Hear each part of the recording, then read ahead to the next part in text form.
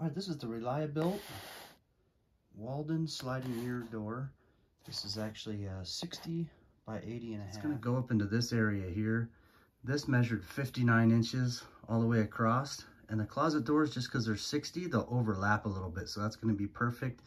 And then it was 81 high from underneath here. So if 80 and a half will work, you won't even see it back here when we put the mounting up there. And then the wheels will provide a little bit of lift for the bottom as well. And this is part number 201628. Okay, we got our closet doors here, so you get 2 of those, but also with the kit, you get this is gonna go on the ground. This is the slotted track here for it. That's gonna go on the ground, and then this goes in the overhead, 1 for each door. And then you've got some instructions here. That's what comes with the kit, so you don't need to buy any extra. And for tools, I'm just gonna use a Phillips head bit with a cordless drill, and then also probably a couple drill bits. All right, see these wheels here on the bottom? That's what's gonna ride right in these tracks here.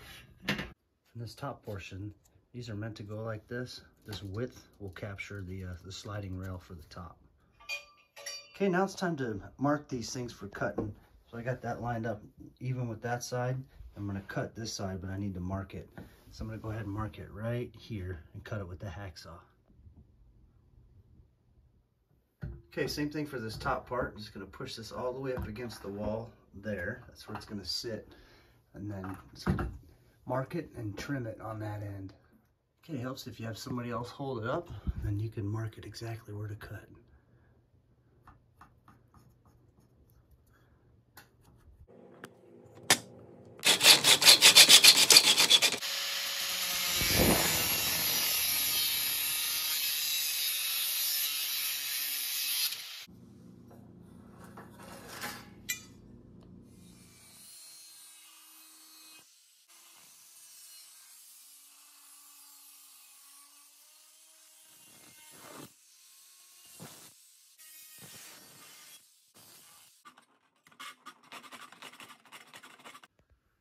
Okay, got that cut to the correct length. I'm not going to screw it in yet.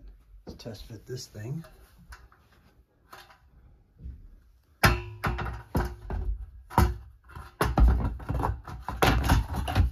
right, that's going to fit up nice in there. We'll just screw it up to the overhead. I'm just putting this in with drywall screws.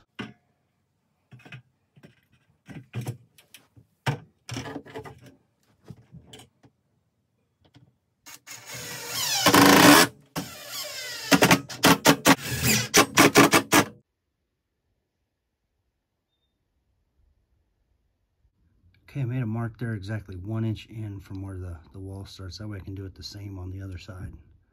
Okay, there's my mark for this side. Okay, so now what I'm going to do is I'm going to drill 3 holes. I'm going to go 1 about right there, 1 about center, and then 1 a couple inches from that end.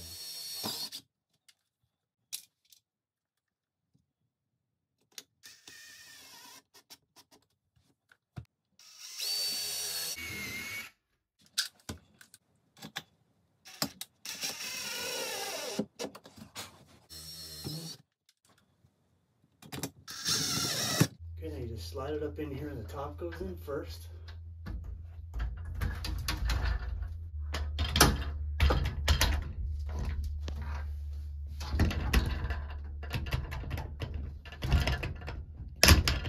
There we go. We're a little shallow right up here. See, I can actually push back all the way.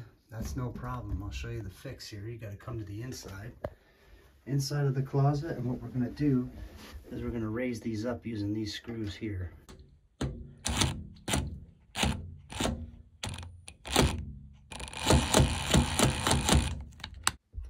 Okay, here's the other adjustment on here. You can take these and just push them all the way up.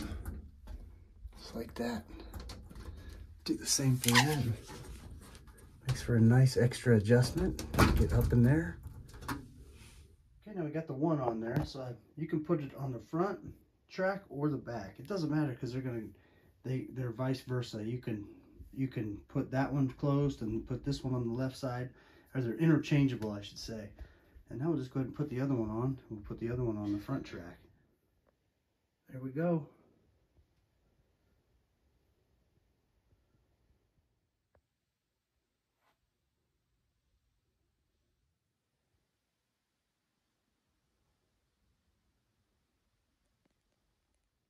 Okay, next step is to slap these on to the side that's going to connect to the door frame. That way if the doors slam, it doesn't break the mirrors. So these kind of cushion it a little bit, so 2 on each side.